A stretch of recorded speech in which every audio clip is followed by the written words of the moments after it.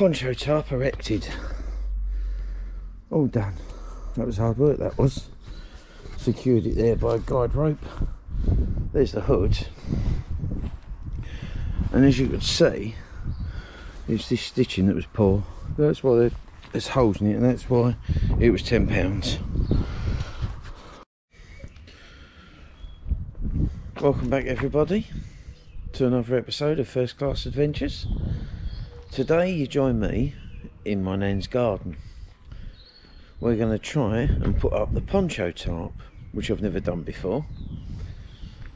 I'll let you have a look at her garden. This is the back of it. I believe that's a plum tree. It's dead. There's the garden. There we go. This is like a little stony section she's got here. The chairs to sit on, so we've got plenty of space. So we're going to be setting up, or trying to set up, in this area here. I've been told we're not allowed there because there's grass seed there, even though there was a wood pigeon the other day eating the grass seed. I've been told I'm not allowed to go anywhere near that section. It's a big garden, and also at the back here, somewhere around here, there's a spring, which is obviously underground, and it comes from a house all the way over that direction, over there, and they've got a well, so that part of the garden has plenty of water. Anyway, I'm jabbering on. We're going to try and put up the poncho, and you can watch me muck that up, because I've never put one up before. I have no idea.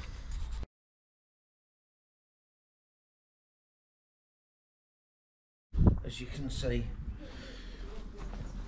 that's what it looks like on.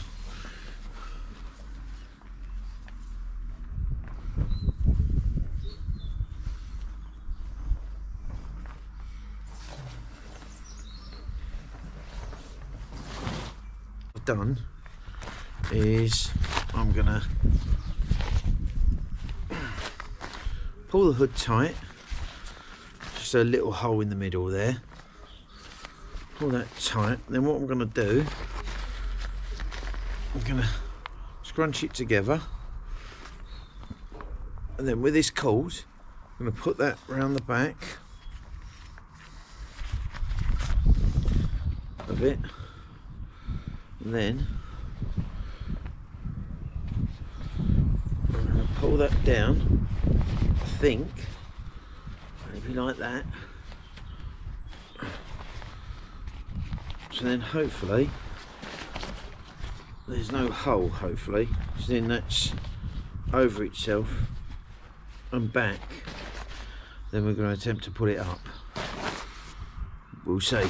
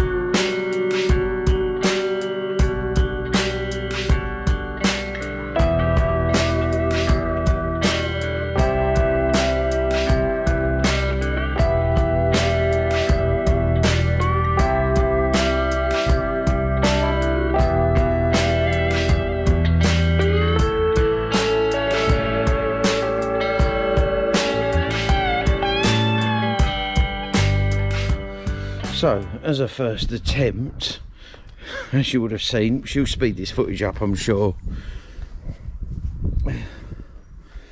I'd call it an A-frame. As you can see, I put the pegs in something I shouldn't have, which is where... Anyway, there was a pigeon there eating it the other day anyway, the seed, so it doesn't make a difference, does it? Anyway, so, that's the A-frame. I don't think that looks too bad, does it? Took a little bit of adjusting. Let's take that off and crawl inside. Because I'm so tall, I reckon I could sleep in here, no problem. But well, hopefully, even if my legs are poking out the ends, I'll be quite happy under here. I suppose I could sleep sideways, couldn't I? Wonder if I just sleep like that with my legs crossed underneath. Yeah, what's that I can see? Oh, that's no good, is it? Epoxy hoses.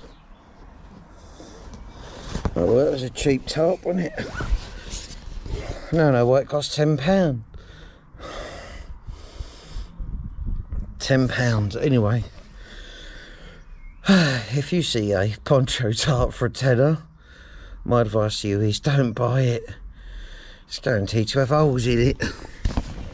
See, this is alright up here, but it's this section. It's got a hole there, micro holes there, another micro hole there. I don't know. I may just put Gorilla Tape on it or something. Especially I've done it because they're watching as well, so I didn't want to look like a failure, did I?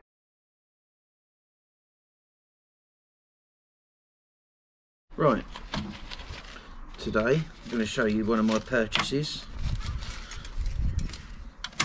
One of many, like everybody's been doing during lockdown. Ultralight stove.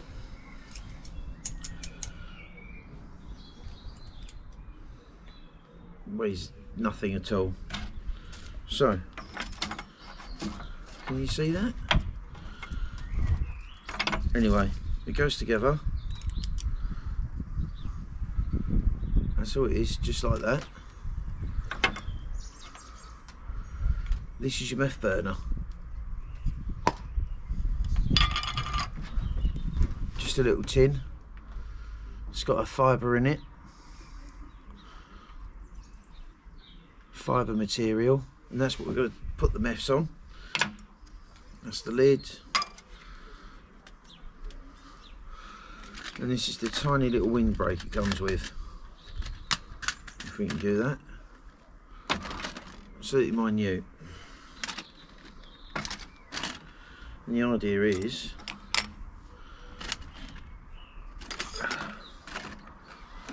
you have the windbreak around it, with it in the middle, look,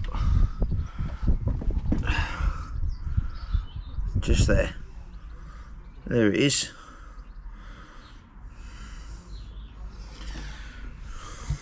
So what I'll do is we're actually going to try it out as well with some meths today. So what we're going to do is we're going to light that, and we're going to just see how it looks. So I have no idea how it burns or anything, so you can watch it with me and we can learn together. Like, subscribe and share. We don't do many of these reviews, that's why I'm not very good at it. Bear with me. Okay. Sorry about the angle. Anyway, right, there's the stove. I think it's titanium or aluminium, I don't know. Put that on there like that. As I said, that's the little container, that's the fibre. Got to tip meths in that now. I have no idea how much, so we're not going to use much, because I assume this can take quite a lot. You got this.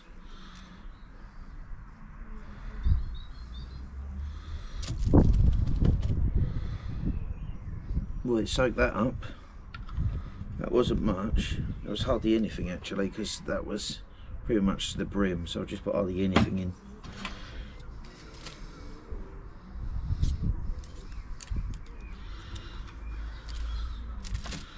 And then we're not boiling anything, by the way, so that goes in the middle. Put that there.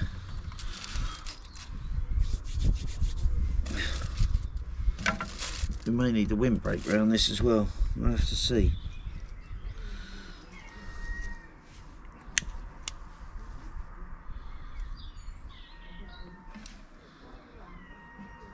Well, apparently, oh god, that's lit already. Okay, you can't see this. There you go. There is actually flames from it. So it does work. And obviously, if I put the windbreak around it, I'll put the windbreak around it. Bear with me. You can smell it as well. I might see it a bit better. You see that? Hopefully the flames are there.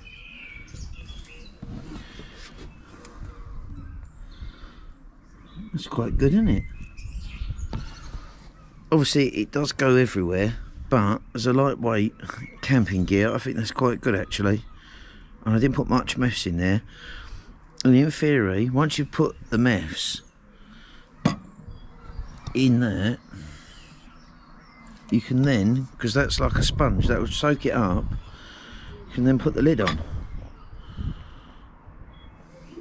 I'm over the moon with that, and I reckon that could last quite a while. How much is it? There you go, 125 mils, that container, 125 mils.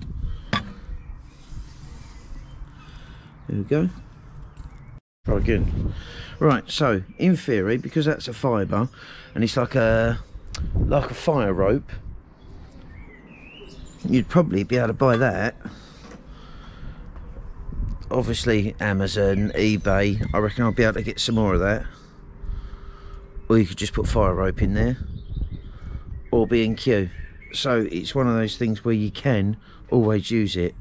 So I'm going to attempt now not to burn myself, but I'm going to put the lid on and see if the lid works to put it out. And that's still burning, by the way, so I'm quite pleased. Right, here we go.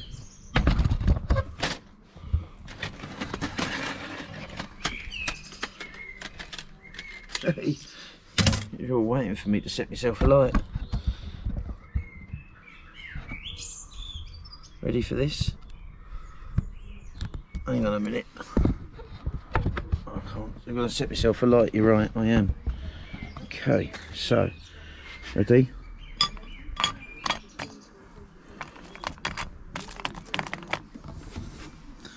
I don't think that works somehow. Hang on.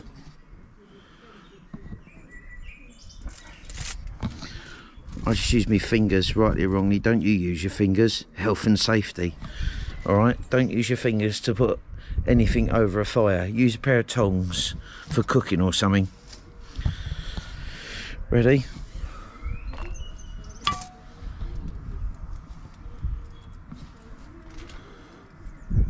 Yes, it's official. You can use the lid to pop over the top.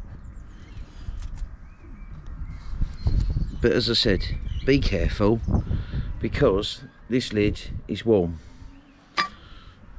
So that's a good stove, and I think I'm quite impressed with that. And we're going to use it on some camps, because that's 125 mils of meths there. I only used a little bit. I mean, I didn't really test it in the way of how much water it would boil and all that stuff. But to carry some of that fibre, which is here,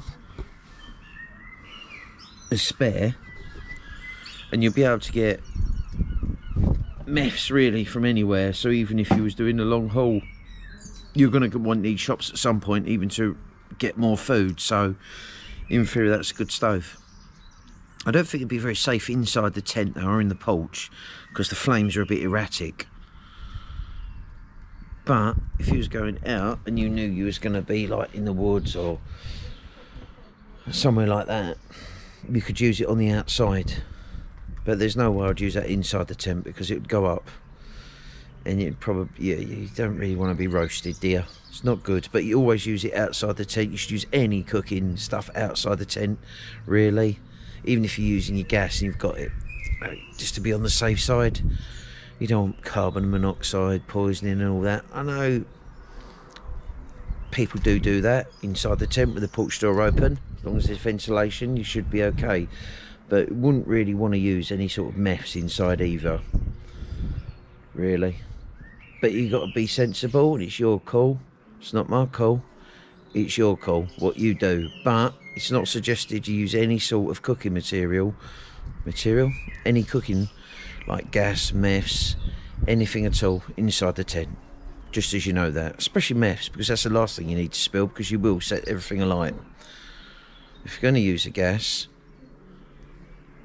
a little gas container with a little attachment on top to cook on, you should in theory have the porch open, and you should always, so it's well ventilated. You don't always want to cook in the rain. Even if meths is reliable, it's not suggested you use that in a tent. Anyway, that's the lecture over. Thank you. One other thing, the little tin that it comes in is like an aluminium, bends really easy.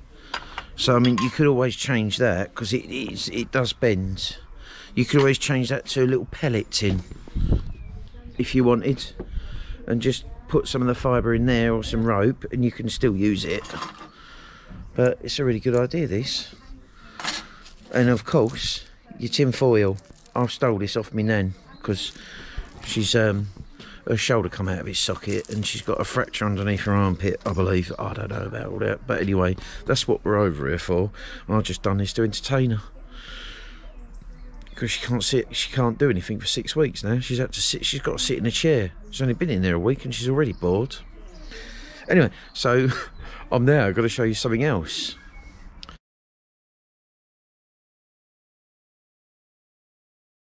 A lot of people got these, but I chose this version because I prefer this version.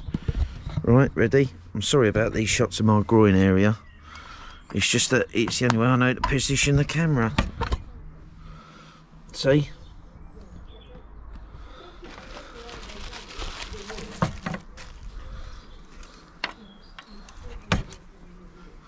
I've had this a little while now. I only used it on one camp so far. It's a tiny little UCO. I mean, everyone's got one, but I chose this one for a reason. It's not to be big and to show off. It is literally the smallest one that I could get. I've got a little pot there, which I have. Hang on a second. Just unscrewed the lid. Let me put you down and show you. Right. Little pot, unscrewed the lid. 3 candles in it. They don't have to be citronella candles. You can buy loads of these. They're dirt cheap. You know what I mean? They're filthy cheap. And I'll just keep them in there. All comes in this little bag. So this is my pot that I've got. And I keep 3 candles in there. Not 4 candles. 3 candles. Not 4 candles. 3 candles. Alright? Don't get it wrong. So I got that. So I keep them in the bag. I don't keep them in the bag. They're just some spare. Ignore them. Right, so there's my little UCO candle. Like, it's tiny, look, I mean. I'm only small. Look, that's the smallest. That's as long as it is. Unscrew the bottom. There's the citronella candle. 3 prongs. It sits in there around the prongs. This is glass. You can get replaceable glass for it, but if you're careful you won't break it. You can clean this as well. I probably won't clean it. I'll probably just scrape the wax off with my finger at the end of the day. It don't matter. It's a little a piece of metal at the top. Let the heat out and you won't burn. Well, this day gets very hot, but this distributes the heat out a bit more. You get the base, that's threaded. You turn it once, you hang it on a tree or a branch, and that's it. But yeah, I use this once at one of my camps. I think this was before lockdown at the woods. But anyway, yeah, that's why I got it. And it's not too bright, so no one's going to spot you. And it's easy to disguise. You can blow it out easily. You just undo it and go. And then if there's someone walking around, they're not going to know you're there, are they? And then you just put that in there. The little bag, little soft bag for it. There you go. And what I'm going to do with this, I'm going to put this in one of my, what are they called? Molly pouches? I don't know. I've all gone army-fied, all gone Andy's East Coast again. So I'll just stick that in one of them on the outside of the bag, so then it won't get broken. And that's it, really. The cook set, well, I'm going to be using this one because it's brilliant. As I said, you may have to change this tin because eventually this one's already got a little dent in the bottom there. Because it's lightweight, it's aluminium, it bends easy. But as I said, I could change this for anything. A little pellet tin.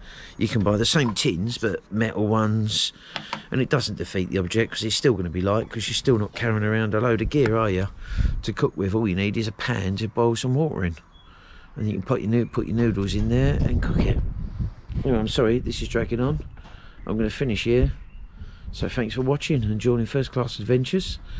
You follow me on Instagram, Mark Posty1, and yeah, we're back out again. Thank you very much, and it's wonderful to be back, and it's lovely to be with you all, so you can all join me on my adventures again. And I've had my hair cut. Let's see, the Mohican's gone because my hair was growing too quick. Anyway, I'm going now. Love you. Bye bye.